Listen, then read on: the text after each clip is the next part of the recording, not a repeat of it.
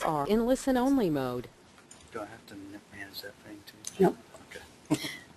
Good morning, everybody. I'd like to welcome you to the Siler-Glural Seminar Series, and I'd like to introduce Craig Stowe to introduce our speaker. Good morning, and thanks everybody for being here this morning.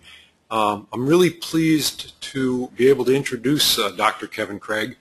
Kevin is, I guess, originally from North Carolina, did his bachelor's degree at North Carolina State, and then went out to the other coast for a while, did a master's degree at the University of Washington, and then came back to North Carolina, where he did a PhD at Duke University down at the Duke Marine Lab. Then he left North Carolina again for a while and was at Florida for a few years, and now he is back in North Carolina, about a stone's throw from the Duke Marine Lab at one of our sister cousin labs, the NOAA Beaufort Lab, and he's there with the National Marine Fisheries Service. Kevin has, for 10 or 12 years now, probably been studying the fishery in and around the hypoxic zone in the Gulf of Mexico. He pulled me out there on a cruise with him, 10 years ago probably. Was it that long ago? And I never worked so hard in my life. I was up to my elbows in fish slime and cut up by Atlantic bumper and all kinds of things. I'm sort of looking forward to going back at some point. But we're real glad Kevin's come up to talk to us today about his work there. And the title of his talk is The Gulf of Mexico Dead Zone, Linking Hypoxia to Fish and Fisheries. And I'm really pleased that, to introduce and welcome Dr. Kevin Craig. Thanks, Craig. What Craig didn't mention is he was on my dissertation committee, and I think he was the only one of 5 members who actually read my dissertation, so I appreciate that. Thanks for the opportunity to be here. I was telling Craig last night, I think we've been working in parallel on similar issues for quite a while now, so it's nice to get the opportunity to come and share some of the work that we've been doing and also learn about some of what you've been doing here and hopefully develop some future collaborations.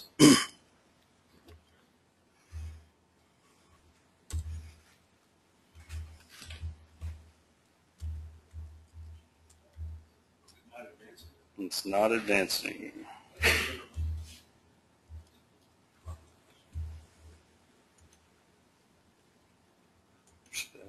Okay, I can do it with the mouse. Okay.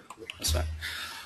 So a question a lot of people are interested in is whether hypoxia has negative effects on fisheries. And it's a difficult question because it's tough to separate any potential negative effects of hypoxia from the stimulatory effects of adding nutrients to systems that are typically nutrient limited.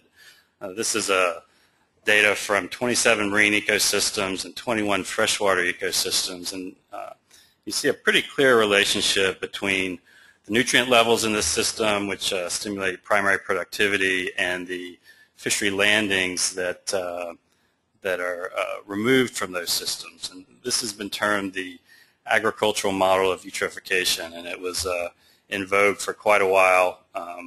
And basically is an input-output model. The more nutrients you put in, the more yield in terms of fisheries production that you'll get out. That was questioned in a paper that's about 20 years old now by John Caddy, where he said that that relationship can't be monotonic. There's got to be some limit to the beneficial effects of nutrient inputs in terms of fishery yields. And he suggested that once you exceed some level of nutrient enrichment, you start to get a variety of negative effects, low oxygen, harmful algal blooms, increased heterotrophy, that have some negative consequences for fisheries. This is a conceptual model that was put forth a while ago. There's a lot of interest in whether this hump actually exists in the real world, and we don't have a lot of evidence from systems of declines in fisheries production that are associated with hypoxia or other things associated with nutrient over-enrichment.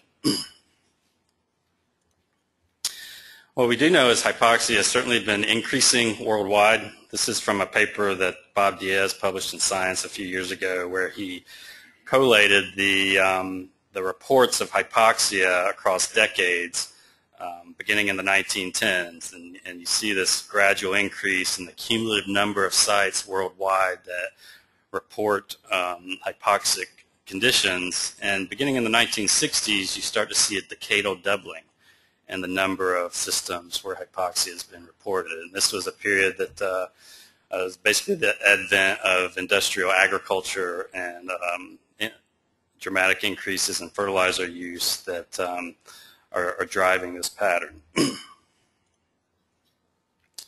And we see evidence for both of these in the Gulf of Mexico. If you look at that top right plot, that's a map of total demersal biomass in the northwestern Gulf that was put together by a scientist named Darnell in the early 1960s, prior to when we think hypoxia was an issue.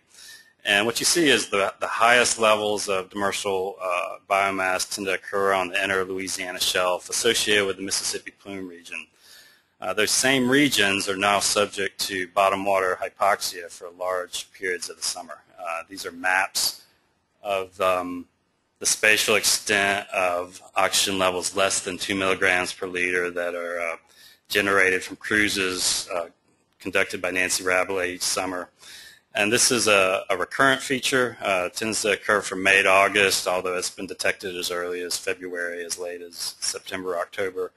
Typically extends over the bottom 1 to 2 meters of the water column, but under certain physical conditions can extend over much larger portions of the bottom water column. The suggestion has been that hypoxia has always existed at some level in this system, but it's really intensified, particularly since the early 1970s, to the point where now we see hypoxic zones regularly exceeding 20,000 square kilometers or so.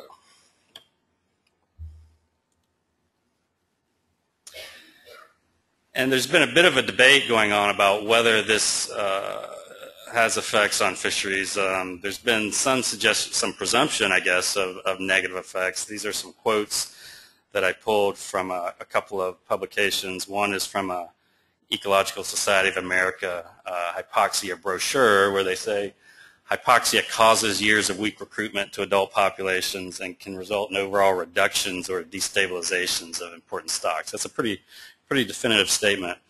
Another paper said hypoxia is now recognized as one of the most significant threats to fisheries worldwide. And I was involved in a review paper that was led by Kenny Rose a couple of years ago that questioned these presumptions and said the evidence for hypoxia having widespread and general effects on coastal fish populations is actually pretty weak. We should stop making general statements which imply that hypoxia effects on fish populations are actually common, but also that quantifying these effects and understanding whether they're large or small is critical for effectively managing coastal ecosystems and to help inform nutrient remediation actions.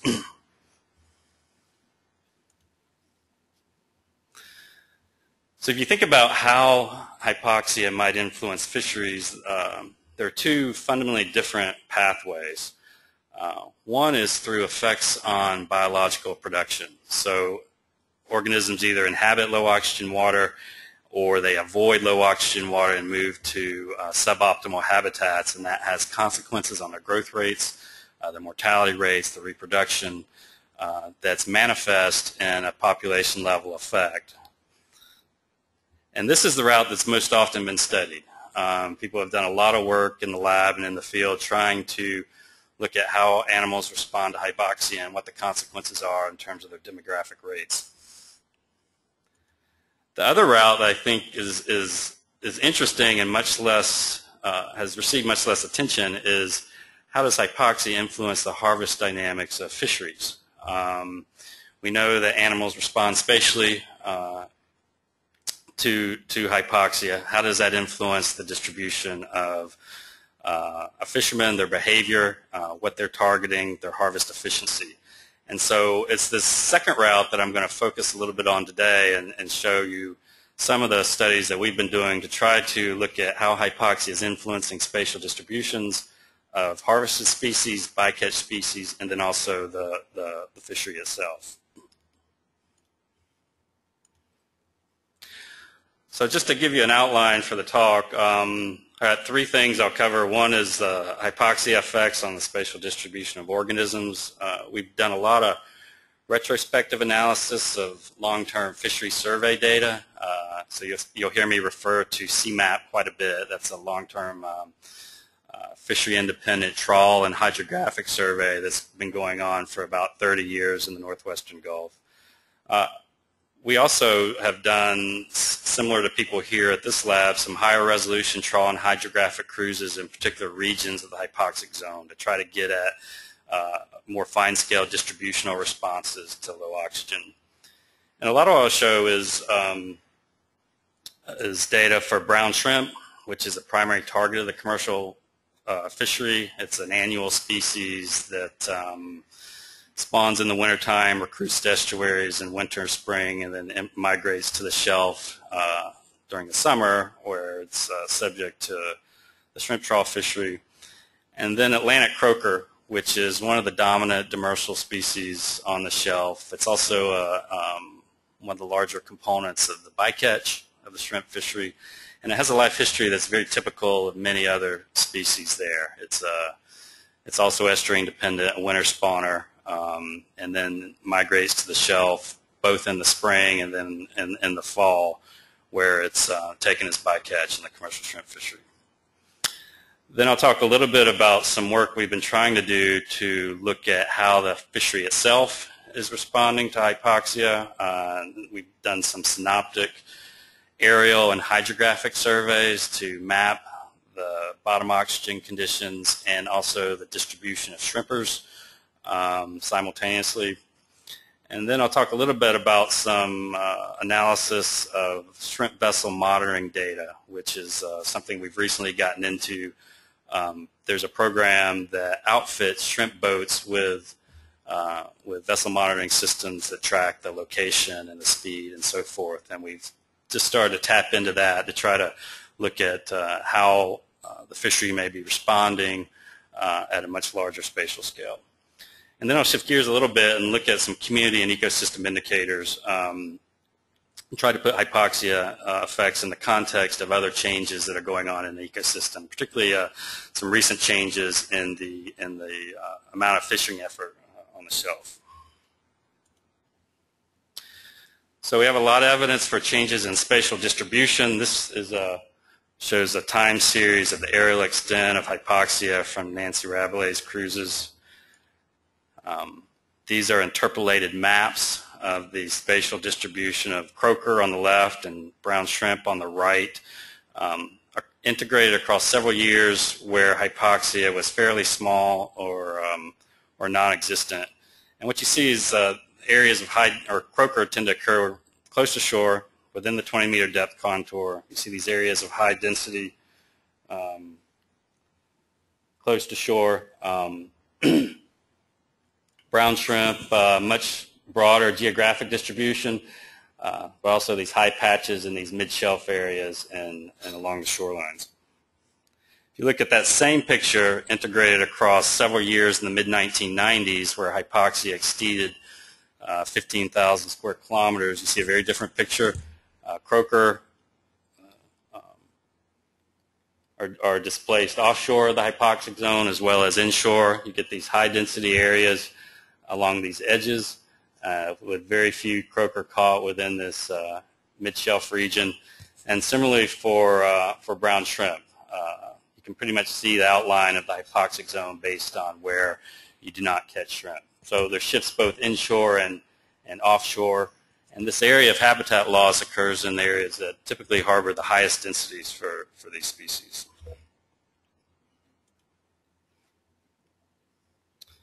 Again, if you look at this in terms of distributional area, or the area of the shelf over which 95% of shrimp occur, we've seen about a 25% decline in that area since the early 1990s. It's concurrent with this increase in the spatial extent of hypoxia.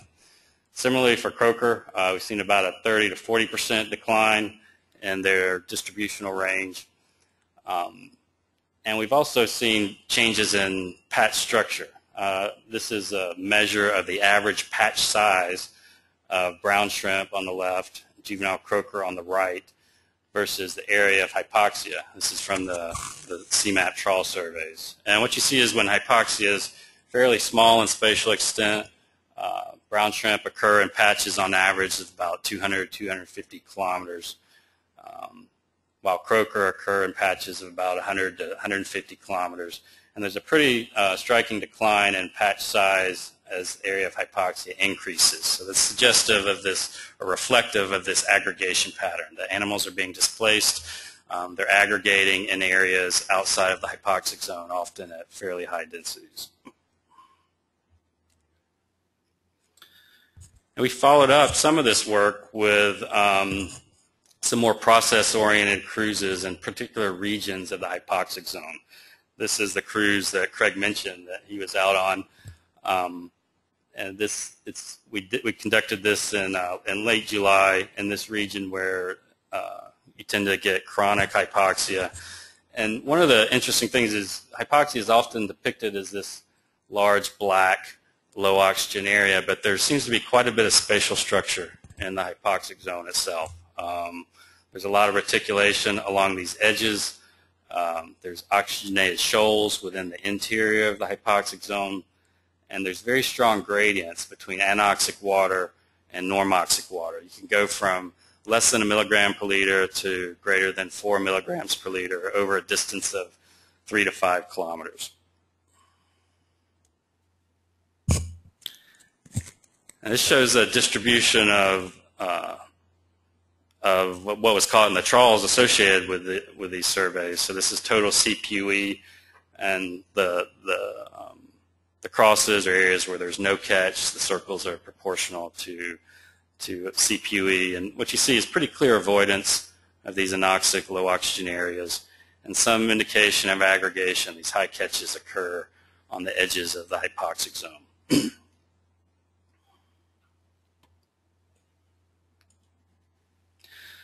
So we spent a lot of effort in trying to quantify that, exactly what are the avoidance thresholds for these species that are experiencing low oxygen conditions, and then where do they go when they avoid it. This is from a threshold DO avoidance model that was based on 3 years of this high-resolution trawl and hydrographic data. And what you see is pretty striking. The fish community seems pretty tolerant to low oxygen conditions. So these show the mean and the range, or the variance in the DO threshold for 9 species on the shelf, ranging from brown shrimp, invertebrates, fish, croaker, spot, sea trout, pelagics like bumper and porgy. And on average, DO thresholds across these species are about 1.5 milligrams per liter. So they're fairly tolerant to low oxygen. And the range across these species is fairly narrow. Even though they differ considerably in life history type, whether they're obligate bottom dwellers or pelagic vertical migrators, these avoidance thresholds only vary by about 1 milligram per liter. So that was a bit of a surprise that there seemed to be a lot of similarity in how the fish community is responding to low oxygen. Yes?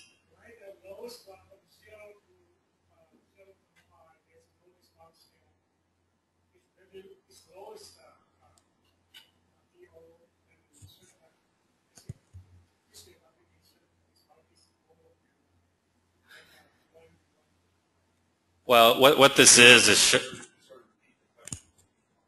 I'm not sure I understood the question. I think you're asking why there's...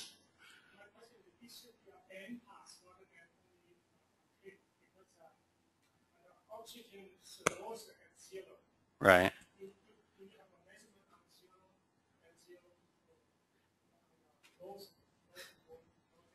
Yeah, I think these are actually model estimates. So this is a parameter that was estimated from a threshold model. So we looked at how animals were distributed relative to low oxygen and estimated a mean and a variance in an avoidance threshold across several species. So what you're seeing is that actual parameter estimate is the mean, and the the distribution is reflective of the variance around that mean. And one way you can interpret that is that species that have a high variance actually have a weak avoidance response, because they're not avoiding that mean very strongly, whereas species that have a very narrow distribution, a low variance, have a very strong avoidance response. So, for example, if you look at this, croaker have an avoidance threshold of about 2 milligrams per liter, but it's a fairly weak avoidance response because the variance on that is fairly high. Whereas something like sand sea trout has an avoidance threshold of about 0.9 milligrams per liter, but it's a very narrow variance, suggesting it's a very strong avoidance response.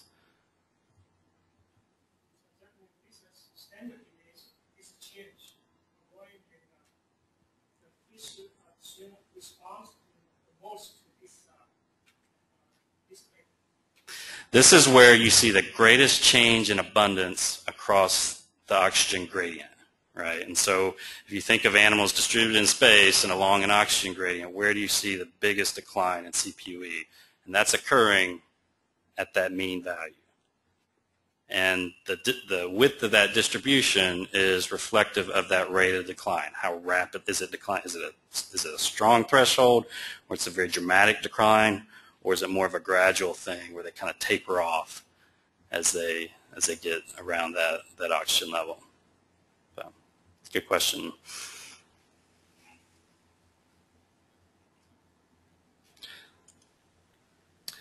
The other thing that we looked at was how animals were distributed relative to the edge of the hypoxic zone. So here is an example of brown shrimp.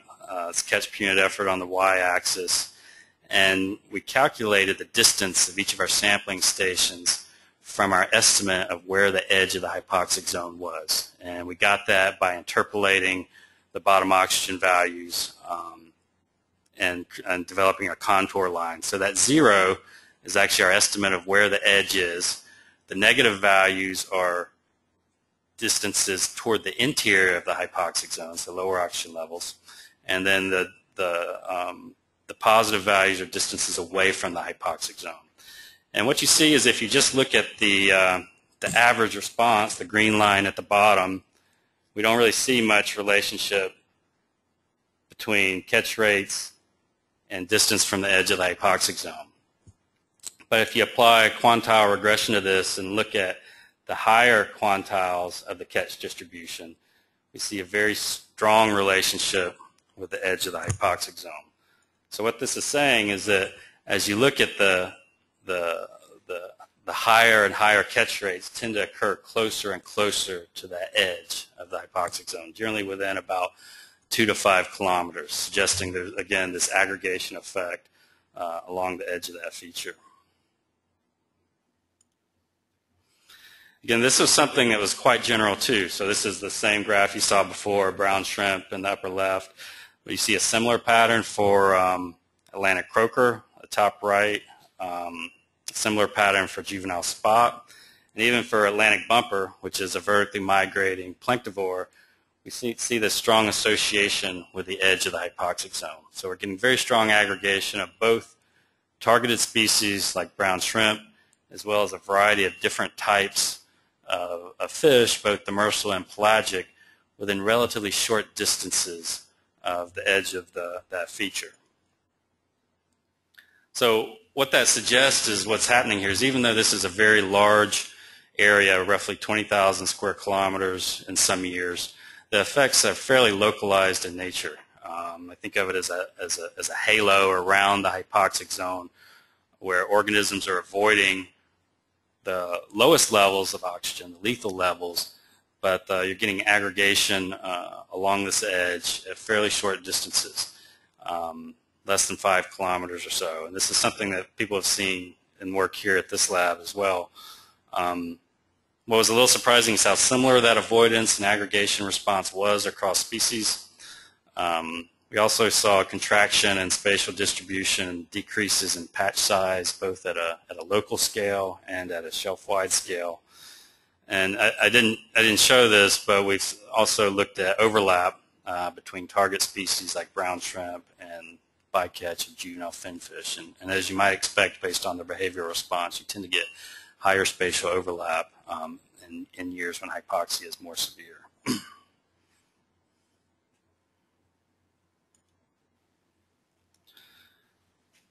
So what I want to look at now is how the shrimp fishery itself responds to hypoxia.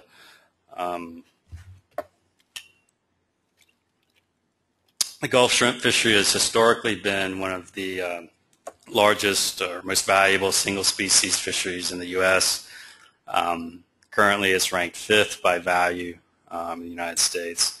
It's a very large fishery. There's roughly 20,000 permitted vessels, about 250,000 vessel days shrimping per year. Overfishing of shrimp and also bycatch of juvenile finfish and other protected species are the major management concerns. The fishery's synoptic with the period of most severe hypoxia. Effort tends to peak in June, July on the shelf, and it peaks in nearshore regions where hypoxia is most severe. So to start to look at this, we've done a couple of things. We've done synoptic, aerial, and hydrographic surveys so that we can look at how the fishery was responding behaviorally to low oxygen or to how low oxygen is influencing the distribution of their target species. And more recently, we've started looking at vessel monitoring data where we have information on the location and the time of actual shrimp tows across a large portion of the shrimp fleet.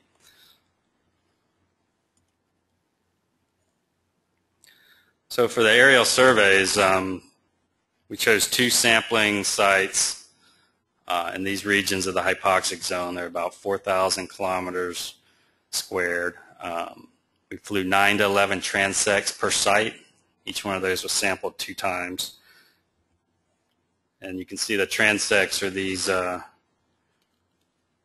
these lines here. They're spaced 6 kilometers apart.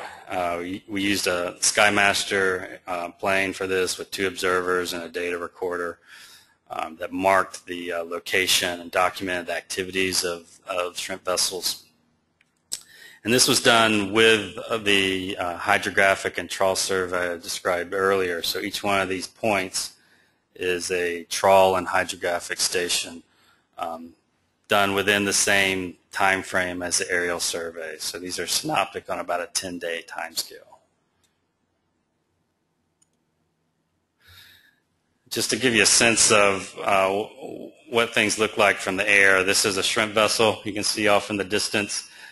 Its nets are up, so it's transiting. You can see the trail here, and it's crossed this this marine interface from browner fresh water to more green marine water. This is a typical shrimp boat trawler that's actually the nets are in the water. So you can see that they pull these large nets from either outrigger and then a tri-net down the center, which is a smaller net that's used during shrimping but more often towed alone as a way of searching for concentrations of shrimp before dropping the larger gear. This is another vessel that's just pulled up the nets here and is sorting a catch on the back deck. And then these are vessels anchored up offshore. So from the plane, we could actually document the location of the vessels, but also discern something about what they were doing, whether they were actually actively shrimping, whether they were transiting, and if so, what direction, or whether they were stationary or anchored.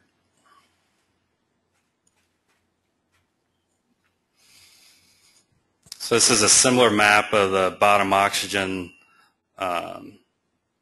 layer with the shrimp vessel sightings overlaid on top of it. During this 7-day period, we sighted 123 vessels. You can see there's pretty clear avoidance of these low oxygen waters, the anoxic waters in black, with vessels both inshore and offshore of that region. This is for all vessels. If you look at just the ones that are actively trawling, which is a little bit more than half of the ones that we cited. Some of these ones that are in the hypoxic zone drop out, and some of these ones further offshore drop out. But still pretty clear avoidance on the part of the fishery. So we assigned a DO value to each sighted vessel based on the overlay of the sighting data with that interpolated surface, and then calculated an electivity index, which is basically the proportion of shrimpers in hypoxic versus normoxic water relative to the amount of survey effort there. And what you see is what was obvious in the maps, is that there's pretty clear avoidance of those low oxygen areas, both when you look at all vessels and also when you look at those that were actively trawling.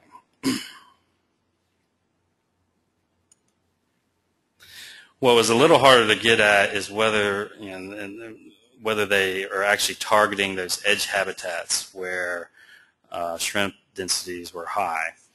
And there's some suggestion that that may be the case. This is the percentage of vessels versus distance from the edge of the hypoxic zone for vessels that were trawling in white and vessels that were not trawling in black.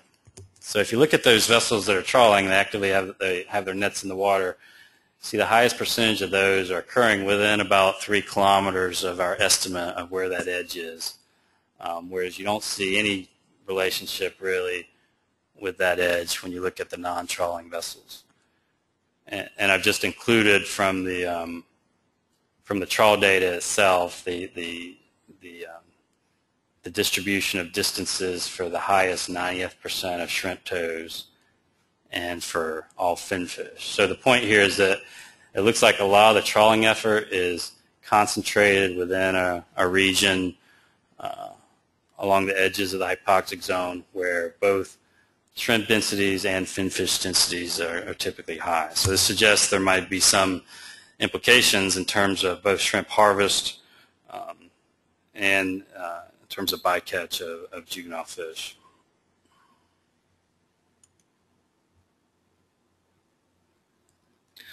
So we learned something about what's going on at local scales, that shrimpers do appear to be avoiding hypoxic water, or more likely just responding to hypoxia-induced changes in the distribution of shrimp, potentially targeting edge habitats. We wanted to try to scale this up to the shelf-wide scale. This was a very localized study in a particular region of the hypoxic zone. So we developed a collaboration with Jim Nance at the NIMS Galveston lab, and there they have a vessel monitoring program that's been in existence since 2004. It was piloted in 2004 and 2005, and then it's been ongoing since then. And the goal here is not really to look at effects of hypoxia. It's more to get an accurate record of shrimping effort and how it's distributed spatially and temporally in the northwestern Gulf, mostly for stock assessment purposes. But one of the good things about this data set is it's a random sample of shrimp vessels each year. So we're getting a random sample of the fleet that's being instrumented with what's called an electronic logbook that monitors the location of the vessel and the speed of the vessel every 10 minutes throughout the year. And there's an algorithm that's been developed at the Galveston lab to identify shrimp toes based on changes in vessel speed. So shrimpers, when they're towing, they're typically pulling their nets fairly slowly, 2 to 3 knots, and then when they're steaming more in the range of 8 to 10 knots. So from changes in vessel speed, you can get some information on what their activity was. And this is it's a very dense data set that we've just started to tap into. Since 2006, there's been 200 to 450 vessels instrumented each year. Those vessels have conducted 17 to over 50,000 tows. Total tow hours have ranged from 62,000 to over 250,000. And so there's a lot of information or potential for information in this electronic logbook data. Just to give you a sense of what it looks like, on the left is all of the ELB tows. So these are all the vessels in a given year that were instrumented. So it's a very dense data set. And then this kind of gives you some sense of the spatial structure of those tows. This is just a random selection of 10% of those vessels. And so we've taken a first cut at this. This is mostly work that's being done by Kevin Purcell, a postdoc at the lab. What we wanted to do was match the shrimping effort from the electronic logbooks and bottom DO conditions on the shelf in space and time, and then apply some geospatial regression models to relate effort to a suite of predictor variables. So what we did was interpolate the bottom oxygen from the annual summer CMAP surveys, which occur in June and July. And then we applied a smoothing procedure to that interpolation because there's a lot of uncertainty in the tow path. We have information on where the tow started and the duration, but we don't know the direction or the tow path, the area that it covered. So we wanted to account for that. And then we censored the ELB data to match the temporal scale of that DO interpolation as best we could. So for each 1 degree of longitude, as you move across the northwestern Gulf, we retain tows that were within a time frame of the stations that were used to interpolate that region of the shelf. And so this information is not matched exactly. We don't have exact information on the oxygen conditions where each tow was conducted, but it is synoptic at about a 2-week temporal scale. So we signed the oxygen values to the tows on that basis. And then we aggregated the tow and the DO data to a grid and looked at 3 response variables: the total tow hours, so just a gross measure of fishing effort, the average tow duration in a grid cell, and then the number of tows in a grid cell, or the tow density.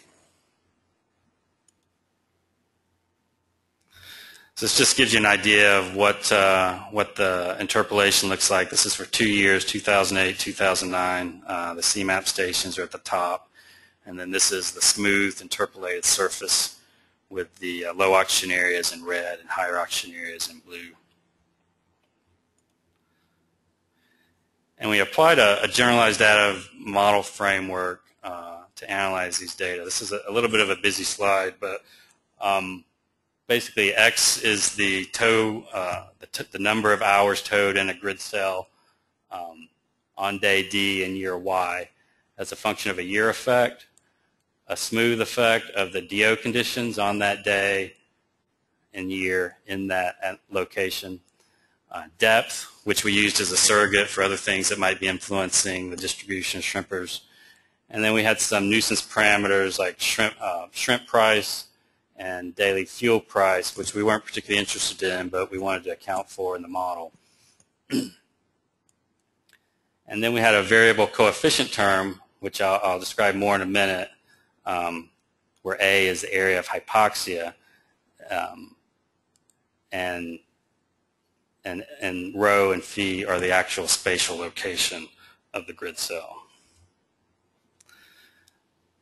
So this variable coefficient term is something we were really interested in. It basically allows the model coefficient or the effect for the area of hypoxia to vary smoothly as a function of another predictor variable. And so when that other predictor variable space, it's called a geospatial regression model, and this allows us to map the DO effect spatially to investigate the local effect of DO on shrimping effort. So in effect what we're doing is taking this coefficient and putting it on a map in space.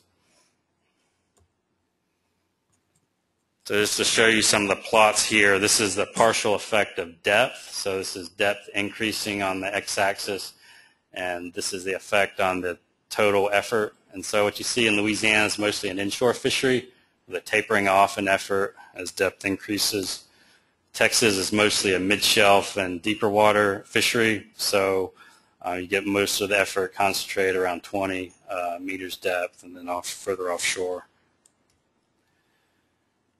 And then the DO effect differed between the two regions. So off Louisiana, a lot of the shrimping effort was occurring at least in the vicinity of low oxygen water. I don't want to say that this is actually where they were shrimping. We don't have the resolution in the DO data to say that, but we do see a lot of the effort seems to be occurring at least in the vicinity of low oxygen areas.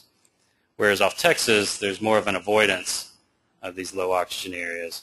And in both cases, you see the suggestion of an edge effect. And this is something we've seen in the shrimp distribution data too, these sort of peaks in effort around 2 to 3 milligrams per liter, which is in the region of that edge effect.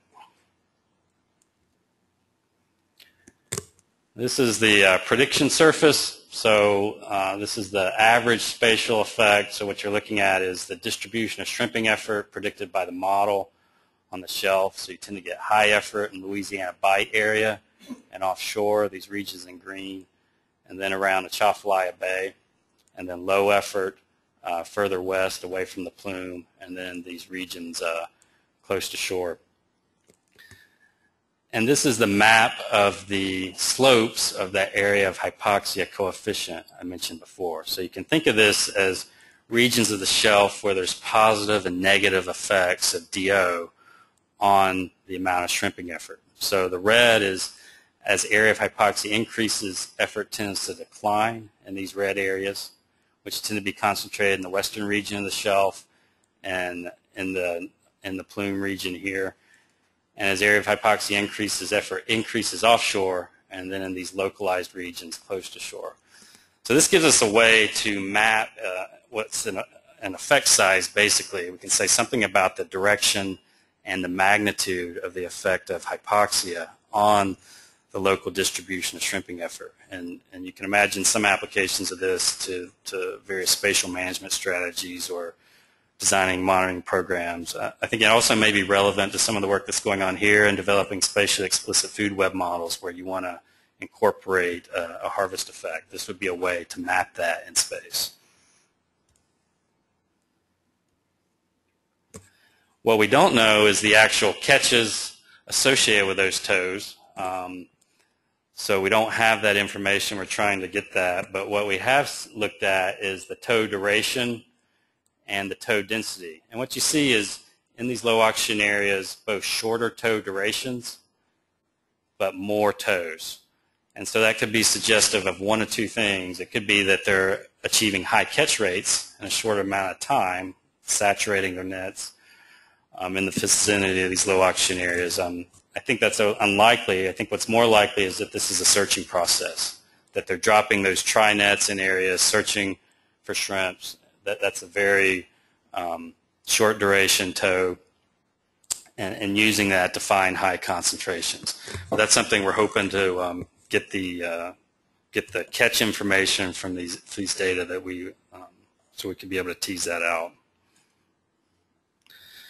So in terms of what we've learned about hypoxia effects on the shrimp fishery, certainly it seems that shrimpers avoid hypoxic areas and they appear to target these edge habitats where shrimp and finfish densities are high.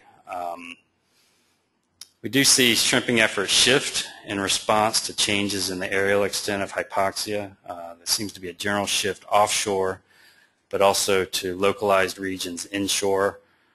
And this implies that, as I mentioned before, that there's potentially some effect on shrimp harvest and finfish bycatch in these localized regions near the edges of the hypoxic zone. But that's, as of yet, it's still an untested hypothesis. We don't know that for sure.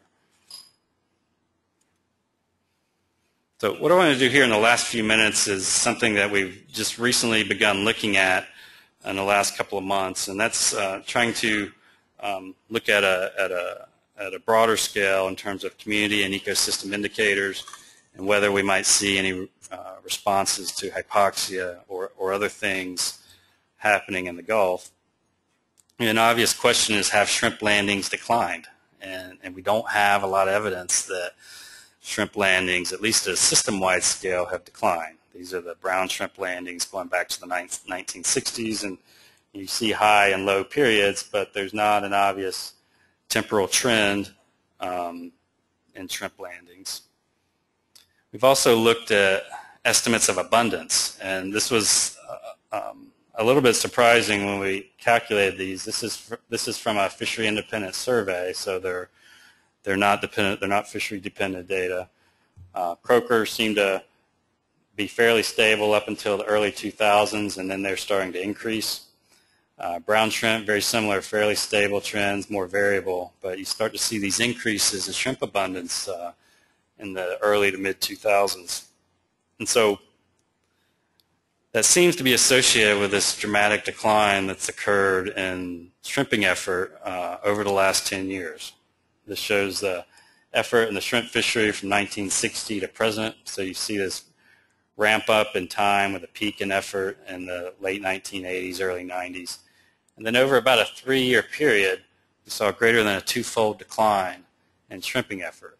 And the thinking is that that's a response to, probably most importantly, imports, which have driven down the price of shrimp, but also to some extent fuel prices and recent storms, Hurricane Katrina, that were occurring during that time period.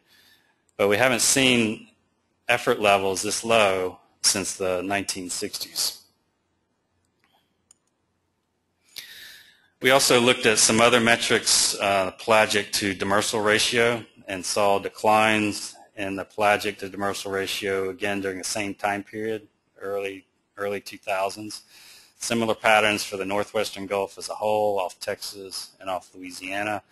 This is opposite to what you'd expect if eutrophication and hypoxia were the major drivers. You'd expect nutrients to stimulate pelagic productivity and hypoxia to negatively affect benthic, or productivity of benthic species, which would result in a higher PD ratio. But in fact, we see the opposite here. And it seems to be driven by not the pelagics. The pelagics over this time frame have been variable, but fairly no temporal trend. It's driven by demersals, and this looks like it's a release or a decrease in mortality due to bycatch that's driving this pattern. See the same kind of thing in other community indicators. These are various measures of diversity, evenness, those sorts of things. And whether you're looking in the summer, the fall, Louisiana, or Texas, we're seeing these declines that are beginning around the early 2000s associated with that big decline in shrimping effort. This is a traffic light plot that shows for 60 species, they're organized as directly harvested, high bycatch species, rare bycatch species are not reported. And there's two things that pull out of this. One is it looks like there's been a general decline in biomass from the 80s to the early 90s. You see a lot more green in the early part of the time series, a lot more red in the later part of the time series. But if you look at the recent increases, where increases are happening, they're happening in things that are directly harvested, the shrimp, or that are very common species that are caught as bycatch. So our current thinking is that this is something that we're still exploring, is that these recent changes in fishing pressure that are occurring both on target and bycatch species, they're having pretty striking effects on population abundance and various community and ecosystem indicators. And those, in some ways, those may supersede any effects of hypoxia, eutrophication, or at least potentially mask those effects. So just to conclude, hypoxia has large effects on the spatial distribution of mobile organisms. We're not finding strong evidence for effects of demographic rates and population dynamics that are associated with that habitat loss. The shrimp fishery certainly seems responsive to hypoxia-induced shifts in the distribution of shrimp, but those effects may be fairly localized and not evident at the population or community level. These recent declines in fishing effort that are driven primarily by external forces, imports and fuel prices and so forth, have pretty acute and pretty obvious effects on community and ecosystem indicators.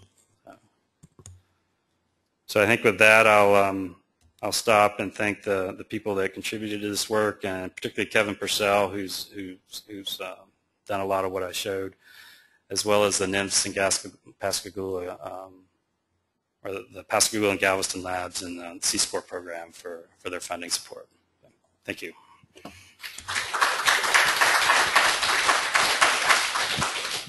Do we have any questions for Kevin, either here in the audience or on through the webinar?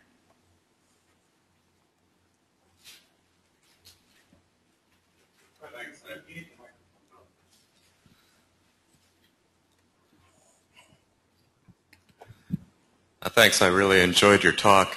My question is regarding the thickness of the hypoxic layer. We've seen that it varies a lot from year to year, and I was wondering if that affected any of your results at all, or if that was something that you looked at. Yeah, it's not. You're right. It does vary from year to year. It varies within the course of a survey. We've seen a lot of shoaling of low oxygen water that can result in thickening in certain regions of the hypoxic zone. I think people here are better able to answer that. They've been looking at the vertical dimension. We did a preliminary acoustic survey that did suggest there was concentrations of fish biomass above the hypoxic zone. We're never able to really identify what it is.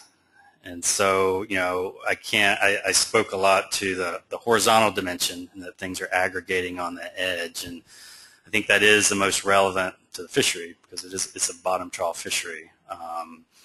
But yeah, what's going on in the vertical is less certain. So, I mean, maybe Doran or somebody here could speak to that. Or not. I mean, it is about a meter or two thick, so there is plenty of oxygenated habitat above it. But my suspicion is for a lot of the species that we're dealing with, things like croaker, brown shrimp, they're so tightly associated with the bottom. They're benthic feeders. They might be able to use that vertical dimension temporarily as an avoidance, or to avoid low oxygen, but it doesn't seem like it's something that they could do on a sustained basis. I'm interested in the regression model. Is that all linear regression model, or you have a quadratic form or interaction form together? Right. Well, it's a generalized additive model, so there's no assumptions about the functional form of those relationships.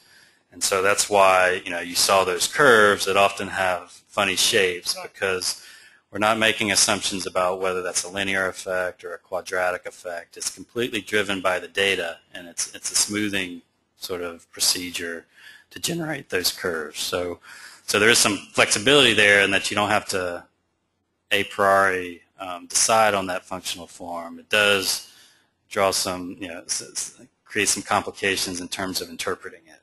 Do you try this to look at the prediction scale if you use a quadratic form of a function or predict, I think a predictor for a variable, for example, based on your data, like for example the temperature, and then you should use the quadratic form rather than you use the linear form to do the regression model. Mm-hmm. A quadratic form gives you a global picture. This gives you a local picture. You don't want a global picture. You're looking at local text. Yeah, I saw some of the individual part you have not linear form, and then when you do the regression model, you use a linear form, and what I mean is if you use nonlinear form, maybe it will improve the prediction skill.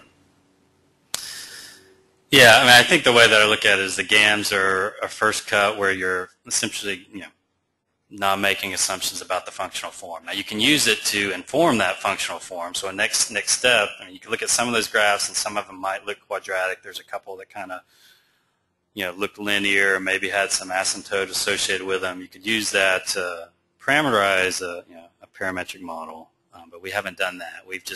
So far we've just looked at the smooths themselves and tried to discern what we could from the data. Any other questions? Let me check the web here. Yeah.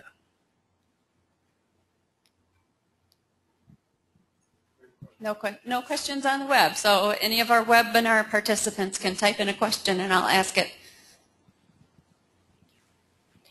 Thanks. It's a really nice talk. I have a question about the vessels of the shrimp. You give a table. It sounds it's increasing every year from 2006 to 2010 or 2011. But later on, you said the fishery pressure is decreasing, cause the increase in the population dynamics. Yeah, so you're saying that there was a trend in the number of vessels that were outfitted with the electronic logbooks from 2006, right. So it was increasing at the same time that the fishery itself was decreasing, right. Or that the total effort in the fishery was decreasing. That's one thing, we haven't looked at that. Even given that ELB program, that's a very small percentage of the total fleet. I mean, we're talking about I don't know. I mean, I'm guessing a 1 to 5% at most of the fleet, and so I'm not sure that the decline in effort would necessarily influence the representativeness of those vessels in terms of the total fleet, if that's what you're asking. Okay, so the data you see the logbook, is that? Yeah. It's not representing the total fishery pressure. No, it's a random sample of vessels, right? Okay, so there's a random sample of the fishery, and maybe that's been increasing a little bit over time, as you suggested from looking at that table.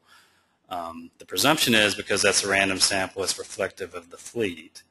But if you look at the whole fleet and the total amount of effort, there has been a decline over that period. I guess what I'm saying is that the ones that are outfitted with logbooks are such a small proportion anyway that whether they're a proportion of effort in 2002 or the twofold decline that occurred over the subsequent 3 years, it's still a pretty small proportion. I have another question. When you do the measure the size of the animal aggregation size, how do you define the size of the patch size? That's a good question. I did that a while ago. So we used something called contact statistics, which is basically you for each individual station you calculate the density of animals within concentric rings of increasing size, and then you average that across stations, and it gives you, and then you look for where some peak occurs, and that gives you an average patch size for the system. So I could point you to the papers. I'm not sure I can explain it on the fly. It has been a while since I did that, but you can think of it as is that there is some patch structure out there.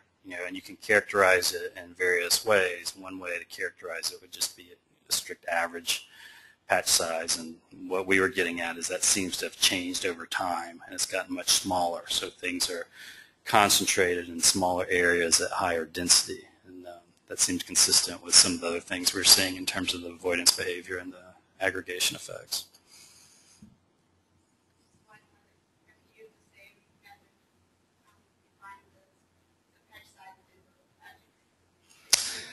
Yeah, you'd have a third dimension to deal with. Yeah.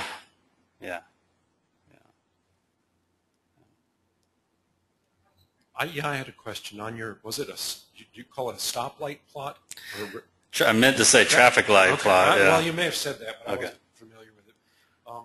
You showed early declines across species and then later recoveries in the species that were most directly affected by the commercial fishery. But none of the others seemed, you didn't see that recovery in the non-affected species. Any explanation for why? I have no idea. Okay.